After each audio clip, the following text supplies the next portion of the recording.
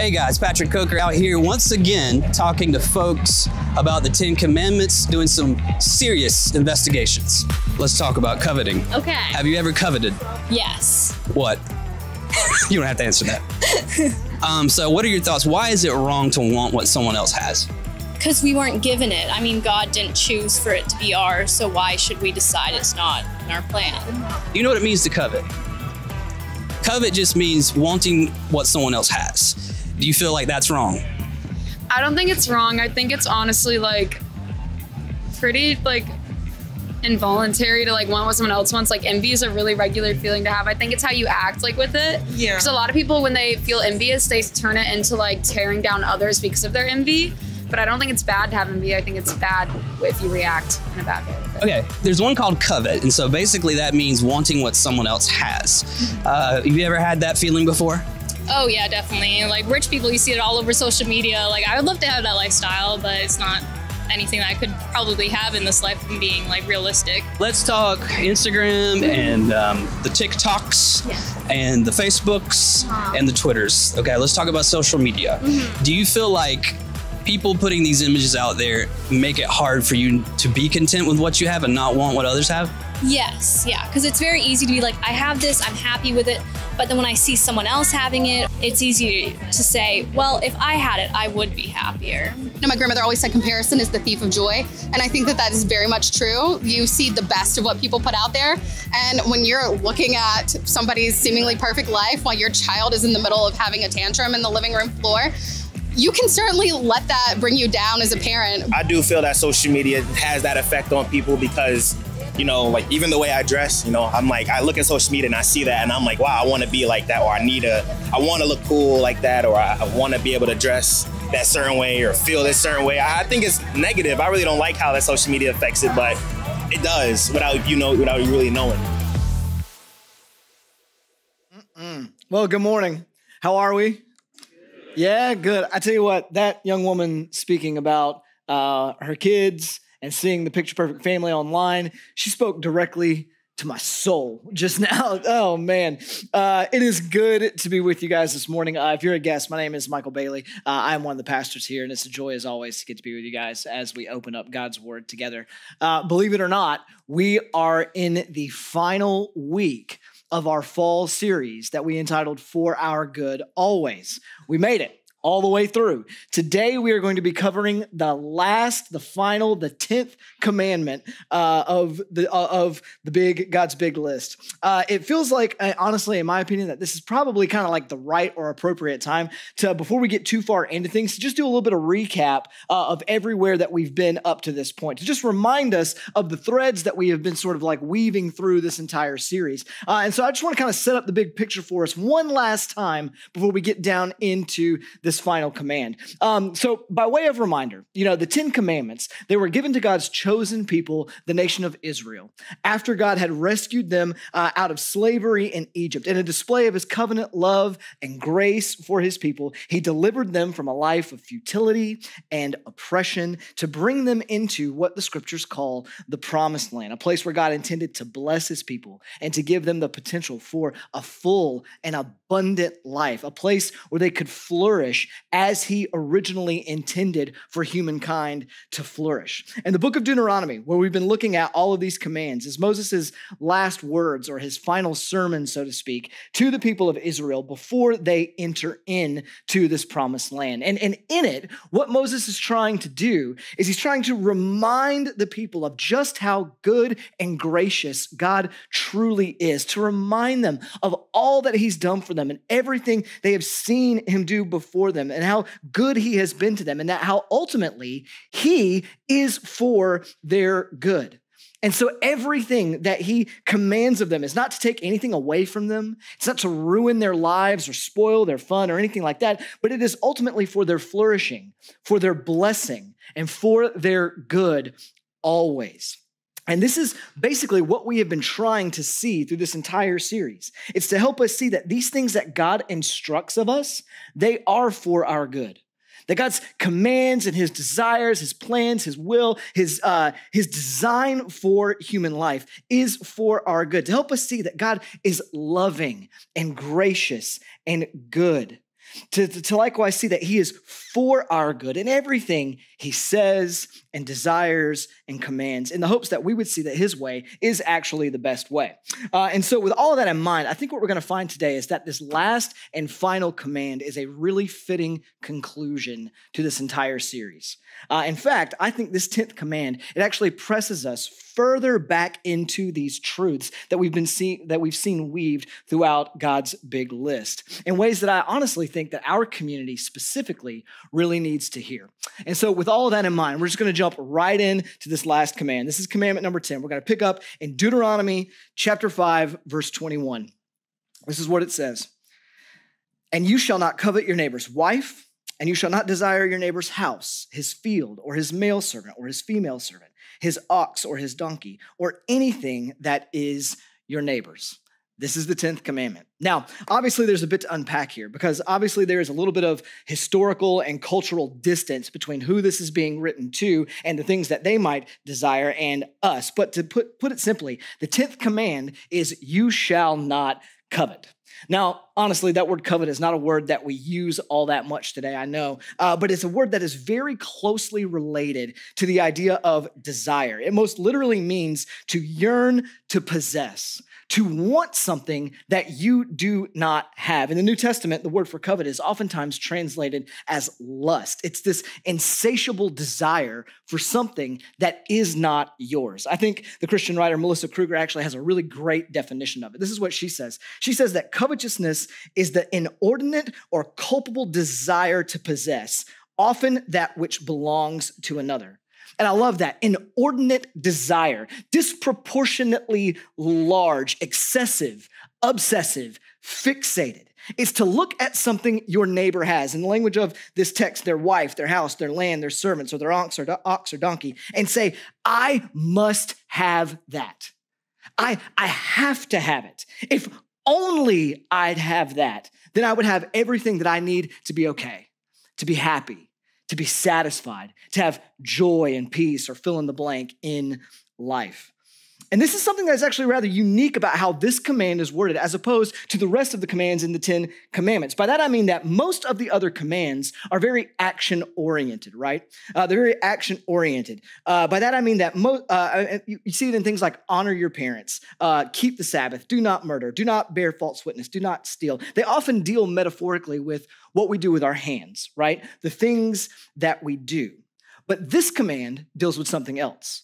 This command deals with our minds and our hearts, the things we want, the things we feel, what we wish for, what we hope for, what we desire.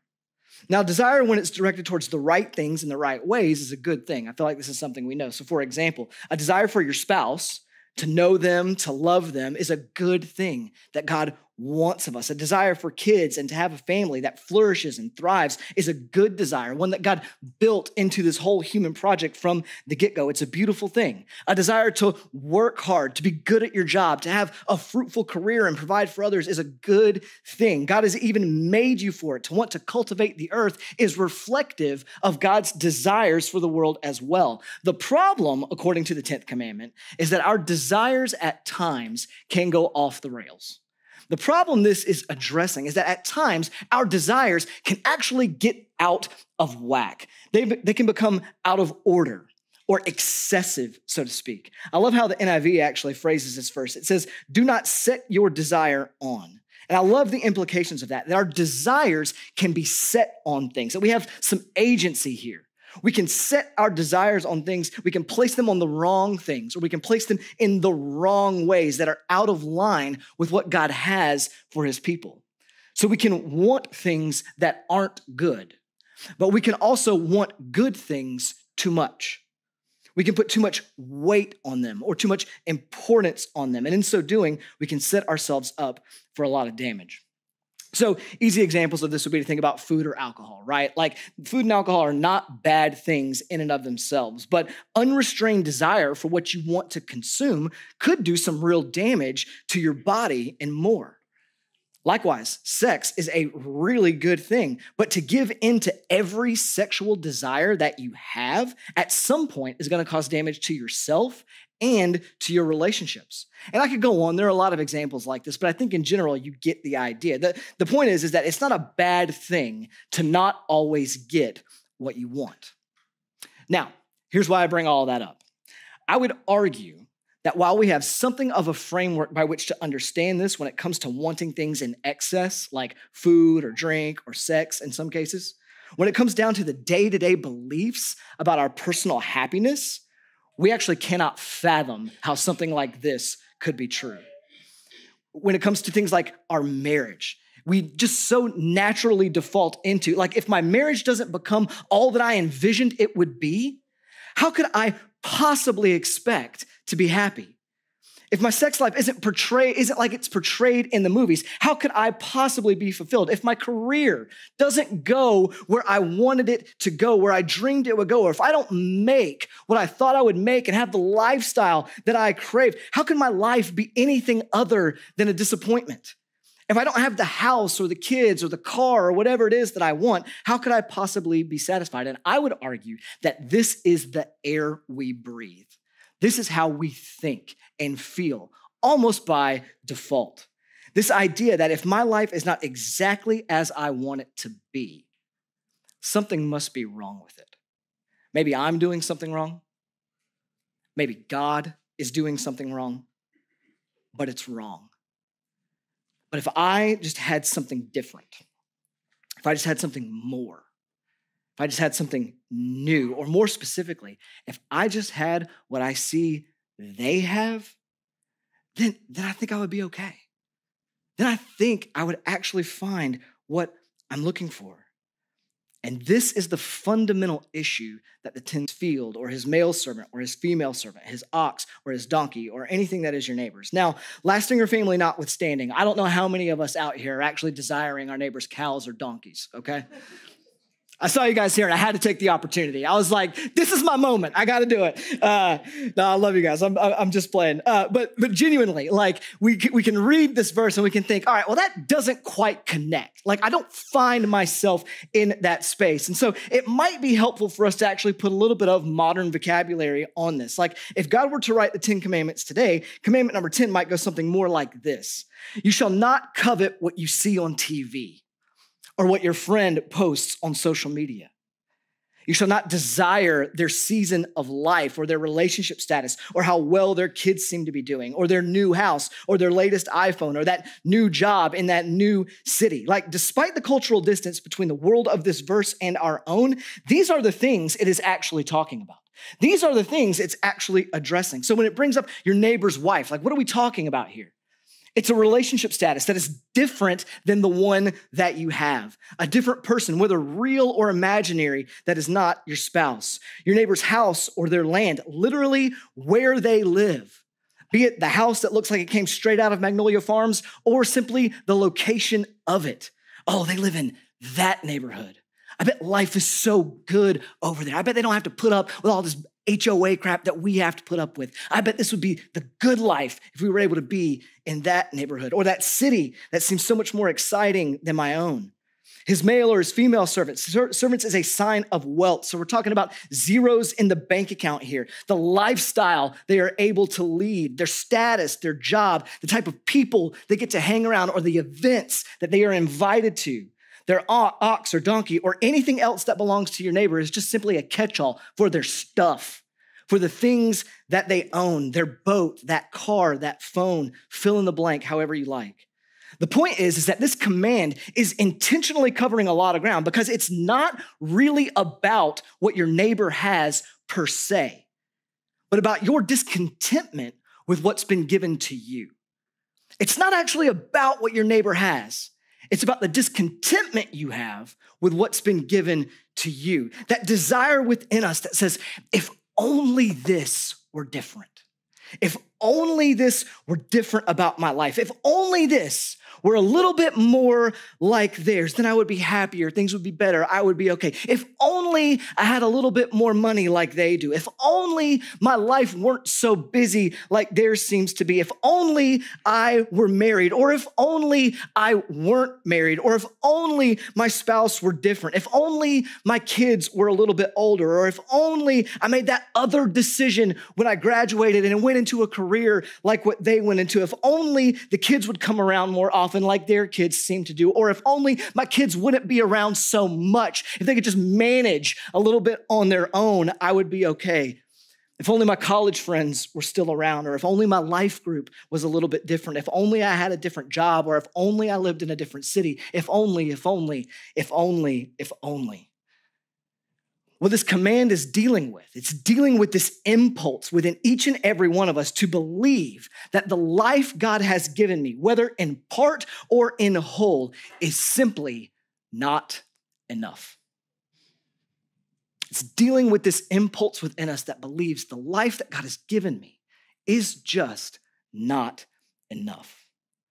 Or to say it even more straightforward, coveting is the byproduct of believing that the grass is greener somewhere else. It's the byproduct of believing that the grass is greener somewhere else.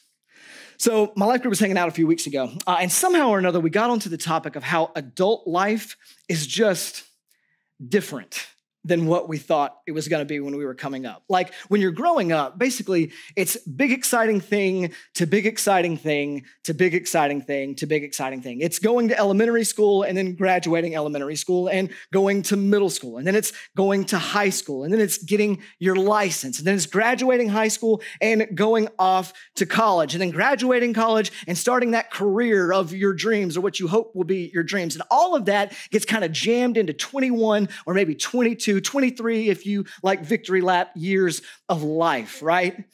And then after that, it all of a sudden just slows way, way down. And maybe there's marriage, and maybe there's some kids, but it's mostly bills, right?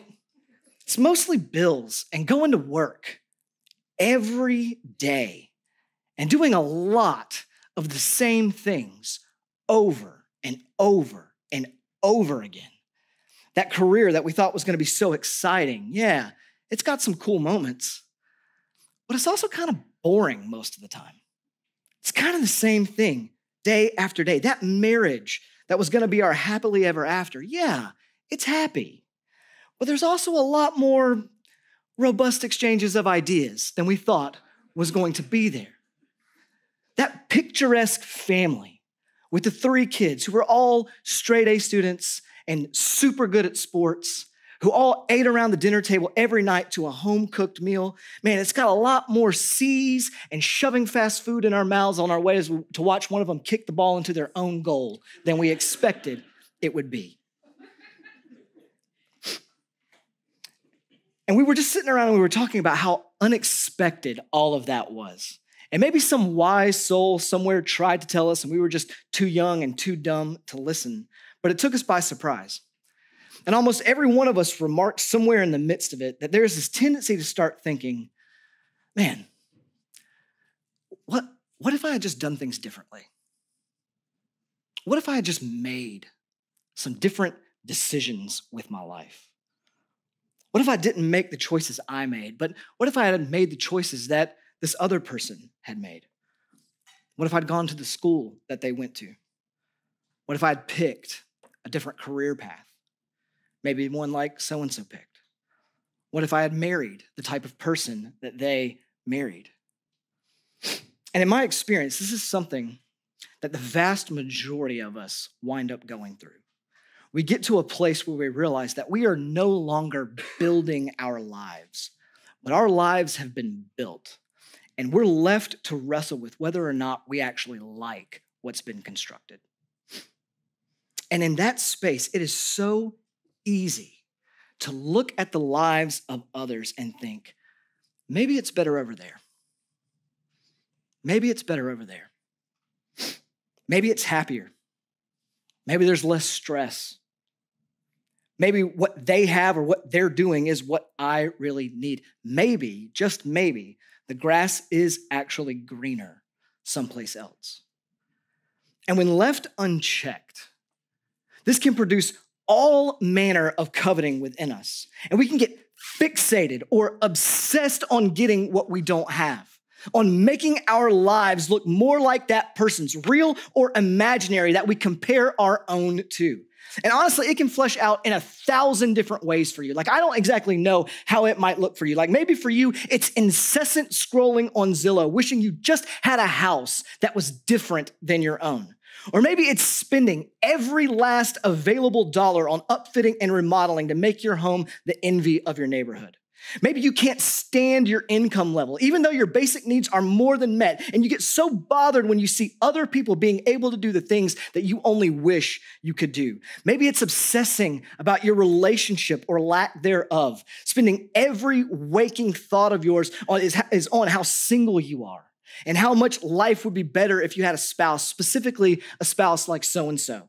Or maybe you're married and you think the exact same thing, that if your spouse was just different, that would be the ticket. And so you're on a one-man or one-woman campaign to change them, constantly nitpicking and complaining about them because they aren't like so-and-so, even if so-and-so is just a made-up person in your brain. And I don't know how it fleshes out for you, but that dissatisfaction, that belief that the grass is greener somewhere else, is at the very heart of coveting. It is at the very heart of what God is commanding against here. And for what it's worth, I honestly know, and I know I've only lived in this society, so my frame of reference is very small, but I know of no other society in human history that feels more fundamentally set against this command than our own. This is just the water we swim in. It's almost like this is how we are taught or groomed to think about life. I mean, think about modern advertising. In nearly every ad you see, there is laden within it some sort of promise that appeals to our covetous desire. Maybe it's an attractive person on the billboard, or a group of people at a restaurant, or a city having the time of our lives, or maybe it's just a catchy slogan that promises that their product promises something that their product is selling. Like, in nearly every one of those, there's this appeal towards this sense of discontent that lives inside of you. It subtly and sometimes not so subtly says to you, maybe your life is fine, but if you had this, or if you were here, it would definitely be better. It would definitely be better. Our browsers and our apps are selling our data and history to major corporations so they can tailor advertisements exclusively to this, tracking our phones, what stores we go to, and our combos to give us advertisements specifically tailored to all of these unmet desires that exist within us. Because it's far easier to make money off of unhappy people than it is to make money off of those who are content. And every advertiser worth their salt knows this. But to be fair, it's easy to pick on advertisements, but it's not just our marketing. You heard it in the video earlier. Like, just think for a moment about social media. What you see generally is a filtered photo of someone whose life just seems so put together. Like, they're just knocking it out of the park. Like, they just know what they're doing. You see the mom and dad smiling with their kids, and we see that photo, and it just does something to us, right? Like, it triggers something within us. It's almost like we go like, man, look, you see how nice that is? Don't you want that? Don't you wish that were you? And it doesn't matter that we don't see the 6 attempts and all the bribing it took of the children to get that photo, but it appeals to something that we long for ourselves. Or the post of the single 20 or 30-something living it up in an exotic location, having the time of their lives. And maybe they're an influencer, or maybe they just want to remember the moment. But either way, it appeals to these emotions and feelings within us. It makes us want what they have and produces all kinds of coveting in our hearts. And in the process, we become enslaved to it, like we really do buy the lie that that's where happiness is going to be found. We buy it hook, line, and sinker that, yes, if I did have a life like that, then I really would be okay. And listen, I'm not trying to demonize these things. I'm really not. I'm not trying to tell you need to be done with the internet. Though, if I can be honest, some of you maybe should, right? Like maybe a lot of us should, but that's not my aim. I'm just trying to help us see that the deck of comparison is stacked against us. It is everywhere we go. It is everything we see. And if the truth were to be told, all these things do is lead us into more of a place of disenchantment and discontent. Because even when we get the thing that we are told we need, we quickly find that it's not enough, that it doesn't actually do for us what we thought it was going to do, and we need something else to do the trick. And it becomes this endless cycle where we can't stop coveting because we think it's the next thing. It's the next thing. It's just out of my reach. And so you see here, the call of the 10th command, it's actually a pretty radical call, especially for us in our cultural moment. This is a pretty radical thing. The call of the 10th commandment is radical acceptance of the life God has given you. What the 10th command is calling us to here is radical acceptance of the lot that we have been given. To become a person who doesn't look out and say, the key to my joy is having what I don't, but rather a person who says, you know what? I am good with what God has given me, for however much or however little it may seem. I love the way that the psalmist puts it in Psalm 16. This is verses 5 and 6. He says, the Lord is my chosen portion and my cup. You hold my lot. The lines have fallen for me in pleasant places. Indeed, I have a beautiful inheritance. It's a wonderful picture of radical acceptance that says, I know that God holds my life. I know that he is the one who holds my life. So I know that the lines of my life, whatever they may be, have fallen for me in pleasant places. I know that the lines of my life, whatever they are for my good. It's a radical acceptance that says, this is my job, right? This is my job. And it may not be the job that I signed up for, but it is the job that God has given to me. And it might not always be my job, but it is my job today. And so I'm going to do everything I can to bring him as much glory as I can in the way that I work. Or it's a radical acceptance that says, this is my spouse, or this is my family, or this is my singleness. This is the gift that God has given me. And it might not be the gift that I asked for, but it is a gift. And God only gives good gifts. So I can know, despite how hard it may or may not be, this gift is for my good. And even if it is hard sometimes, I know that through the power of the Spirit, I'm going to do everything I can to embrace it, to love and bless and give my life away for the good of others and God's glory, because I know he's got me, because I know the lines he's laid for me fall in pleasant places. It's a radical acceptance that says, this is my church and these are my people. And yeah, they're a little rough around the edges like me, but this is where God has me. That yeah, there may be some people in my community that I wouldn't have invited, but I didn't send out the invitations. Jesus did. So I'm going to hustle and I'm going to serve and I'm going to do whatever I can to make my church the healthiest it can possibly be with my God-given strengths and gifts, because these are the lines he has laid for me. An acceptance that says, this is my life. And it's the only one I got. And it's the one God has given me. And it's enough because he is enough. Honestly, it reminds me of one of my absolute favorite passages of scripture. One that for me, like when this temptation to believe that the grass is greener elsewhere, like really does serve as an anchor for my soul. It's Psalm 23. And it's a rather famous one, to be quite honest with you. Maybe you've heard it or seen it on a coffee mug, but I just want to read it to you. And I want to see if you can grasp the beauty behind what David is saying here. This is what he writes. This is Psalm 23, starting in verse 1. The Lord is my shepherd. I shall not want. He makes me lie down in green pastures. He leads me beside still waters. He restores my soul. He is the one who fills my soul. He leads me in paths of righteousness for his name's sake. Even though I walk through the valley of the shadow of death, I will fear no evil, for you are with me. Your rod and your staff, they comfort me. You prepare a table before me in the presence of my enemies. You anoint my head with oil, so my cup overflows. Surely goodness and mercy shall follow me all the days of my life, and I shall dwell in the house of the Lord forever. I love this text so much because here the scriptures are telling us that this is who God actually is.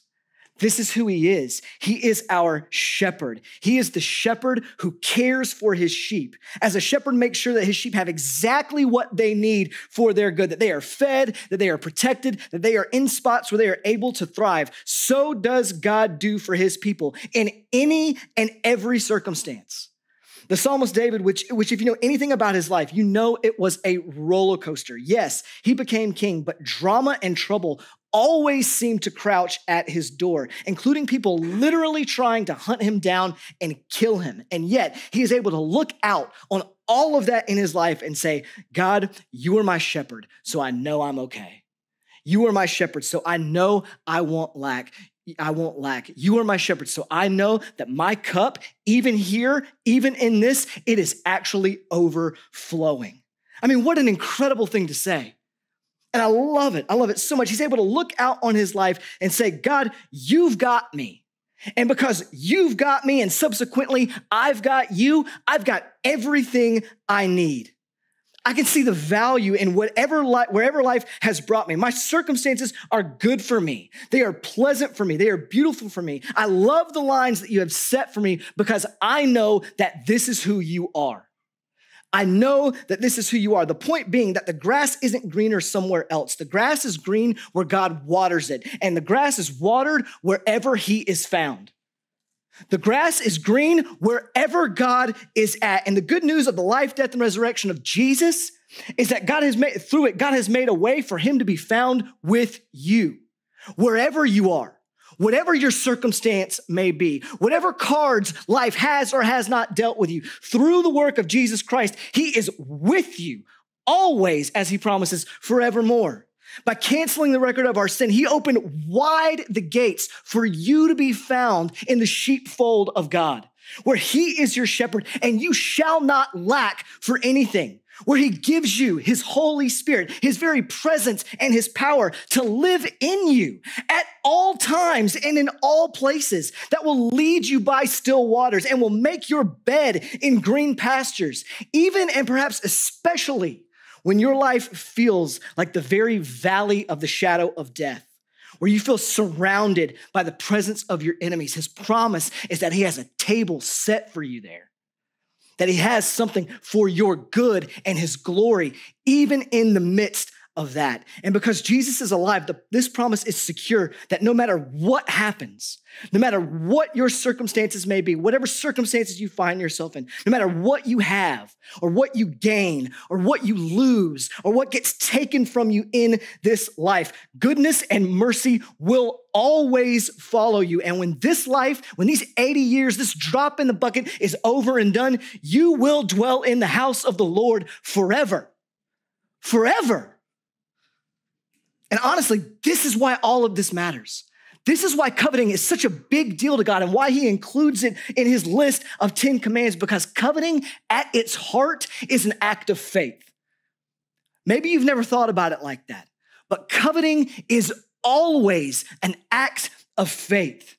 When I set my hopes or my wants or my expectations onto something, whether that be a relationship or a job or a career or a thing, just fill in the blank, I am implicitly making a faith statement that says, I trust this to make me whole. I trust this to do for me what I feel like I ultimately need, to give my soul rest. This is why the New Testament authors draw a direct line between coveting and idolatry, because it is to essentially look at something else to do for you what only God can actually do, to make you whole, to satisfy the deepest places of your soul and give you lasting joy. And anything you place your faith in, that you set your desire on outside of what you were made for, which is God and God alone, it will ultimately leave you devastated because it can never be enough.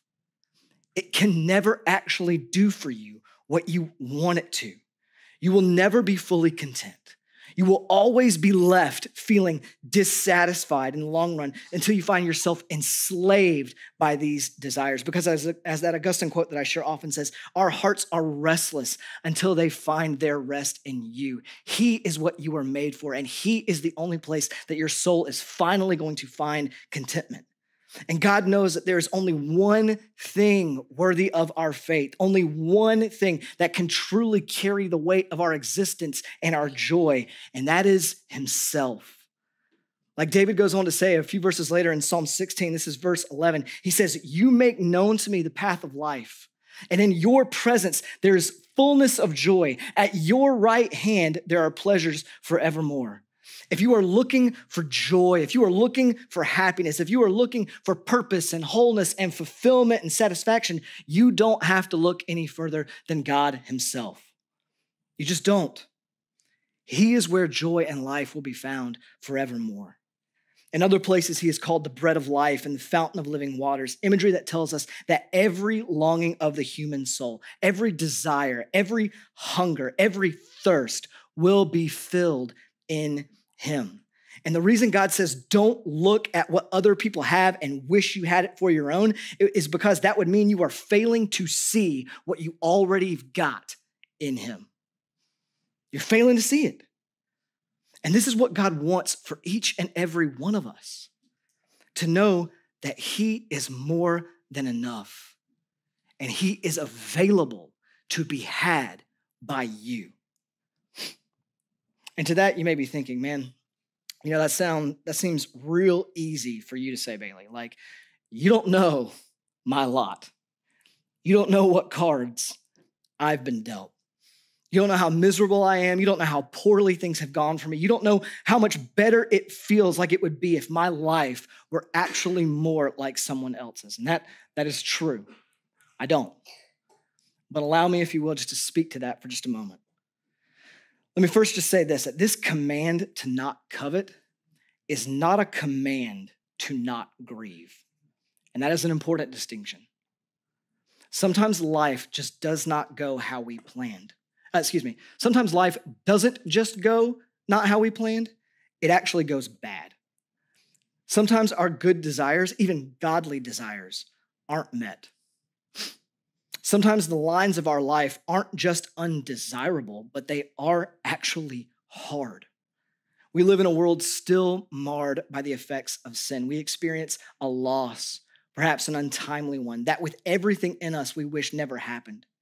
In that instance, we wish our situation could have turned out like everyone else's seemed to. We desire marriage, but it doesn't find us, or our spouse changes over time in ways that we did not expect them to. And hear me, it is not wrong to grieve, or to put a biblical word on it, to lament those things, to cry out to God and to wish that they were different.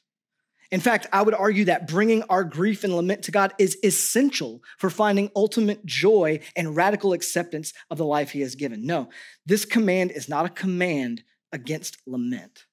This command is a command against seeking the wrong healing to that pain. That's what this is actually about. This is a command to believe, to hope, to trust the one who cares for us. Maybe your marriage is truly struggling right now. The 10th commandment is trying to help you see that the answer isn't just in wishing for something different. Rather, the 10th commandment beckons you to come to and believe in the one who reconciles all things, the one who puts things back together. It's who he is. It's what he's done. To pray for his healing, to pray for his restoration, to trust that he will deliver, to trust that even when you can't see it, he has something for you here. That he has something for you here, and it's even for your good, despite how difficult it may feel. Maybe for one reason or another, you're not able to have the family you dreamed of. The 10th commandment is trying to help you see that comfort isn't going to come from envying those who have what you don't, but comfort will come from the one who has brought you into his family for eternity. And to trust that even if your story doesn't turn out like you hoped it would, he is with you and he has something for you there, that he has not and he will not abandon you, but has made a table for you in the most unlikely of places. You see, the gospel shows us that this is God's MO. This is his mode of operation, his modus operandi, to bring glory out of the absolute worst that life can throw. This is what the cross of Christ tells us. The cross was the worst of circumstances. The fullness of sin and evil was laid onto Jesus. He was murdered by the very hands he came to save. And if there were ever a situation in life where one would desperately and obsessively wish it would turn out different, it would have been that one. But Jesus took it willingly. And if he can take murder and turn it into salvation, he can handle what is ever happening in your life right now. It's who he is. It's what he does. And you can have the confidence to know that even if you can't see it, even if you never see it, there's glory and good that he can do through it. And if he didn't abandon you in the worst of circumstances, he will not abandon you now. It is one of my favorite things to say, and I hope at some point you hear it and it gets all the way down into your soul, because he will not abandon you. The cross is the proof. He is with you, even to the end of age.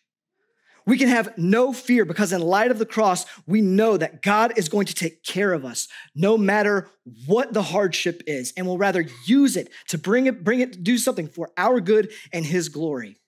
And listen, I don't know your situation. I don't know how things have or haven't turned out as you wish they would have. I don't know how bad things have actually gotten. But what I do know is that because the tomb is empty, no matter how bad it is, God is not done. You hear me? Because the tomb is empty, it doesn't matter what your circumstances are right now. God is not done.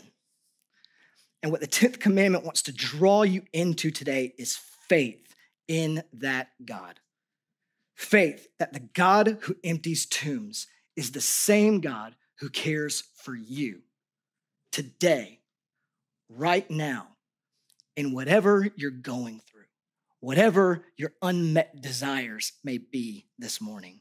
He cares. And so maybe you find yourself in the midst of discontent this morning, wishing that you had the money that someone else has, the family, the house, the stuff, the opportunity, or just simply the life that is other than your own. The good news of this points us to the reality that you don't have to live your life consumed, obsessed, and fixated on what you don't have that others do. If onlys do not have to run the show for you. You can radically accept the life that you've built, however it's been constructed, because Jesus is the shepherd of your soul. Because Jesus is the shepherd of your soul. And we can say with David again in Psalm 16 that the Lord is our chosen portion and our cup, that he holds our lot, and the lines have fallen for us in pleasant places. Indeed, we have a beautiful inheritance because this is who he is. And this is what he's promised to do. He's going to give you exactly what you need when you need it. And it might not be what someone else has, but because you've got him, you can radically, in faith, accept it and find joy. Because the grass is greenest whenever we're with him. And he has promised to always be with us. So may we learn to love the lines that God has set for us. Whatever they are, however difficult or not they may be, because we can know they are for our good. And this is why I said at the beginning that I thought the 10th command further presses us back into all that this series has been about. Because the 10 commandments, God's law, these are the lines that God has laid for us. These are the lines that God has drawn for all of us to guard us, to protect us, to allow our lives to flourish in the pasture of his promise. And so may we learn to love them too. May we learn to love the lines that God has set for us because he is good and they are good for our good always.